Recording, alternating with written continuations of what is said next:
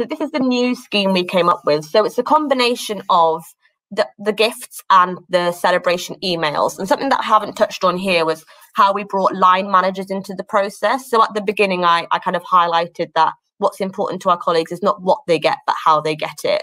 And with the old scheme that we had, if it was your 30-year anniversary, you would get sent your gift from the supplier to your house at home. So you'd open it maybe with your family or your friends, but actually you could come into the office on the day of your 30-year anniversary and your line manager wouldn't say congratulations, and the team wouldn't really know because there just wasn't that internal insight perking up and letting those leaders know that this massive achievement had happened.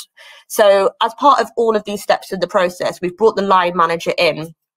So as a line manager at Co-op, if it's your colleague's first year anniversary or 45th year anniversary, you'll get an email in advance telling you this anniversary is coming up.